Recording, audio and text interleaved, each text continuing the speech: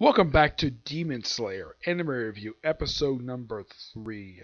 This I'm covering episodes 15 to 21, the Mount Nazamaga arc. Yeah, this arc is essentially put for the anime, right now anyways, until season 2 starts up. It is by far the longest arc of the entire series. Yep. Well, here's the thing. It's 7 episodes adapting from a 17 chapter arc. Here's what happens in this particular arc. Well, first, Tojiro chases around Nezuko, who basically has developed an infatuation for her. Yep, chases around. He basically wants to be with her and wants to be offensive with Tojiro. And Isuro, the let's call him the wild boar demon, not even the demon slayer, because he wears a boar head. Yeah, he basically is annoyed by this, and then eventually get their assignment to go to Mount. How do you pronounce this place's name? Nagamito. They say they head there immediately, but they don't say what the mission is. Nope, just head there immediately. They're told this by the messenger crow. Yep. And then they get there. Excuse me.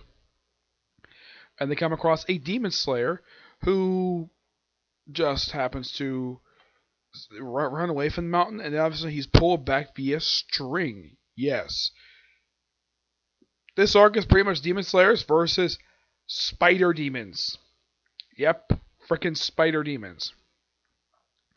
Now here's kind of the strange thing about this particular group of people. They are a family who are pretending to be family. They don't reveal this until toward the end of the arc. And the thing is, the father is this big, huge, hulking guy with a spider's head, who also later on shed his own skin for a second skin for some strange reason. I don't know why. Yeah, a lot of this with this group is never properly explained. Yeah, as for where the heck these people came from, apparently Ryu that's the name of the main villain of this arc, this little kid who happened to be one of the 12 moons. Yeah, because like in the previous arc, counted this the lower moon 6. This one's lower moon 5. Yes, lower moon 5. And here's the thing, Tojiro does not confront him until like the third to last episode actually it's more like the fourth to last episode of the arc. Basically a little over halfway through is when he confronts him, because he's basically battling little spiders. And the first part of it, he's battling the mother of the group. Yeah, this smoking hot woman who Tojiro defeats. How he finds her is basically Isuro basically uses his beast spirit sensei power to find him. As for how Tojiro knows how the heck he knows he has his power, never explained. Eventually he does find her, and he gives her a very painless death. Yep, made her death very quick because apparently she was forced into this. Yeah, apparently it's revealed, with the exception of the father, that all members of this pretend family were forced into this. They were forced to basically kill people. And to get Rao's basically sort of his backstory in the arc, where he became a demon basically by Kazumori just happened to finding him, find out he actually had a frail body before he actually became a demon, turned a demon, and then he eventually killed his own parents. Yep. All because, well, because he had no choice in the matter. Yeah, of course, before his mother passes away, she basically expresses regret for giving him a frail body before she passes. Yeah, this is not revealed until the final episode of the arc. Yep, and then while he's battling him, that's when the guy who first showed up back in episode 1, he finally makes a return. Yeah, he first Garou, the one who's voiced and dubbed by Johnny M. Bosch. Yeah, he makes a return to this. Although the insect Hema, these are the higher ups, basically the highest position is not the head of the Demon Corps. Yeah, these two show up and they pretty much just clean house. And Zenzo battles one of the family members who's basically a human's head on a freaking spider. Yeah, and one of them they saw looked like Yeah, it kind of reminded me of The Thing from the film The Thing. John Carpenter's thing of the head with the spider legs. Yeah, that's what it's kind of reminded me of. I'm not sure if the writer of the series, basically the manga, actually took inspiration from this. I have no idea. He may have. It's distinctly possible. How in the world these people got this way? It's kind of explained the spider one with the human head. Apparently, he poisoned to turn him into these things. Okay. Yeah. And then Zenzo basically bows him. First tries running away, and then he basically activates his thunder power and kills him. And despite the fact he's also been poisoned, he's been bitten by a spider. At some point he was. And eventually, after he defeats him, he lands right on top of the house that's held together by the spider's web. And also, yeah, then he gets knocked out. And then the insect woman shows up. And she basically just heals him. Yep. Basically gives an antidote for his condition. And basically gives a lot of praise. Mm-hmm.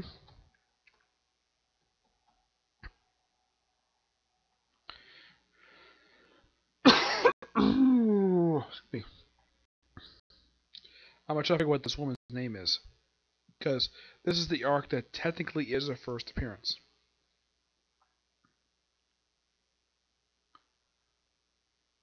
Her name is Shishanabu. Mm-hmm. Yep.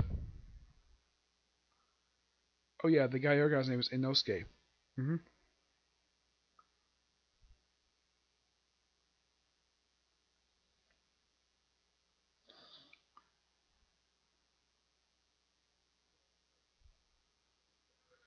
Yeah.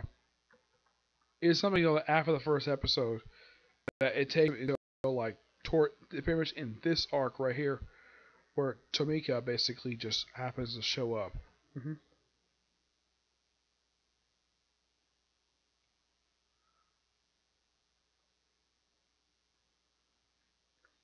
Yeah. And of course, he shows up, says Tojiro from the actual lower moon by showing off his eighth water breathing ability, Dead Calm, which apparently only he knows this one. Okay. Now Tojiro only knows just 10. He does not know the 11th one. Now for Tojiro, this is the first time in 2 years he's encountered the guy, though he doesn't just by name for some stranger. He's like, hey, I remember you. You tried to kill my sister 2 years ago. Yeah. Also, when the lower moon demon, he basically at one point was trying to take Nezuko as his own sister, cause he didn't like the way that Tojiro was basically insulting what he thought was an actual family bond through terror, to basically terror and fear. Yeah, Tojiro's point of view, yeah, that's not a family. That's not a family bond. That's a forged. That's a fake bond. Yeah, and because him pointing it out, he gets upset and basically tries to kill him. Eventually, at one point, he also tries to kill not Nezuko as well. He also has a new ability during this arc where, well, actually, it's a little family technique where he turns his sword into fire and tries to kill him that way. And of course, well, Nezuko does her own blood demon art, which basically burns all the threads holding her. Looks like it was almost going to cut her into pieces. Yeah, something though she doesn't make appearance the whole arc. She's mentioned a few times. Like after the first episode, she doesn't show up until like the third to last episode of the arc. That's when she finally shows up again. Yeah, and as for Incio, he is pretty much battling the father, and he has a tough time battling him. Eventually, he does chop off one of his arms. Of course, the guy runs away. That's when he sheds his second skin, and he tries to stab him in the throat. And eventually, even though he's severely wounded, at one point he nearly gets his head crushed by the guy. Look how Tomiko shows up and just slices the pieces, just like that. Yes. Sharo encounters one of the female demons, and this is the same one that Tojiro basically protected her in a way from her own fake brother. Mm-hmm. Yep. By convincing him not to kill her. Yeah. So she had to go kill more demon slayers. Yeah, and during all this is going on, like even though that this battle is going on, they have this cleanup crew. Yes, the Demon Corps has got a cleanup crew, which this kind of makes sense basically for a Corps to have. I mean, how else basically if you're gonna clean up dead bodies after a big humongous battle? I mean, I get the fact, yes, the demons turn to ash as soon as they're killed, but who takes care of the Slayers?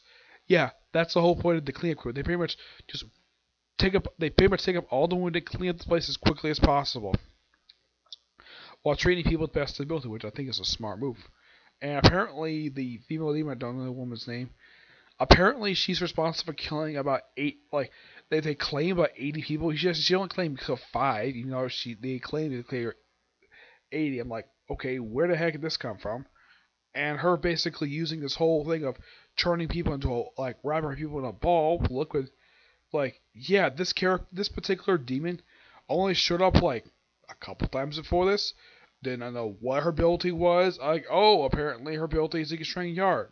Okay, fine. And then she's given a very painful death by poisoning. Yep, get killed by Sentinel with her sword, which apparently she cannot cut people's head up, but she can poison them instead.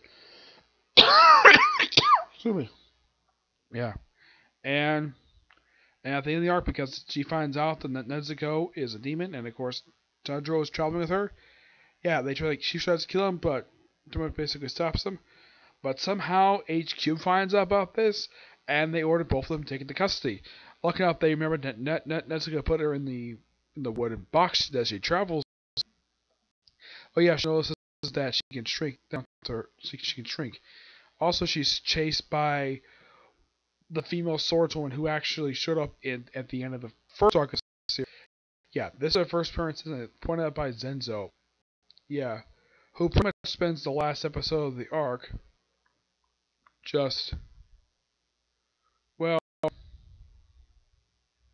how should I put this? Yeah, he pretty much spends the last episode of the arc pretty much returning to a freaking mummy with the exception of his eyes.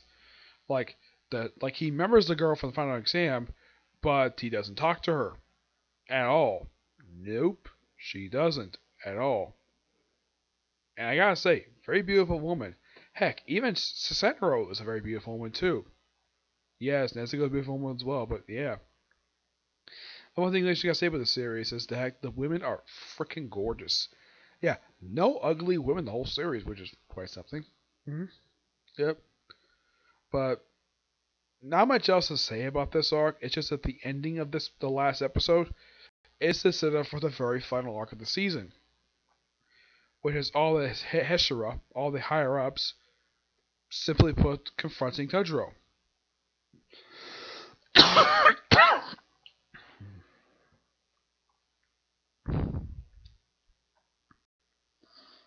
Tanjiro, yes. Yeah. And that's how the final episode ends, with him basically face to face with almost pretty much all of them, which is going to be interesting, setting up for the final arc of the season, which we'll talk about in episode 4. Yep. So yeah, that's it for this particular. Not much else to say about this particular set of episodes. Really good. I like the fact that we still get a continuing backstory, and Zenzo, you get to see his backstory as well, where a person who trained him apparently was one of the retired pillars. Yeah, he's the one who trained him, who he called Gramps. He had a lot of respect for him. And in fact, because him being coward, run away multiple times, but he completed his training. Apparently, even though the Thunder Pillar, Thunder Breathing has 3 forms, he only mastered the first one, and he used that to kill the Spider Demon. Yep. But yeah, Nezuko, basically, you get a little bit of backstory as well in this arc. Yeah, apparently his mother abandoned him when he was a child because she had no choice. Looked like she had no choice in the matter. Yeah. But not much else to say. I mean, I'm looking forward to watching the next arc when I get a chance to watch it. Okay. So yeah, that's it for this particular review. My next video, I'm hoping to do a review of the newest episode of One Piece. Okay. See you next view. Bye.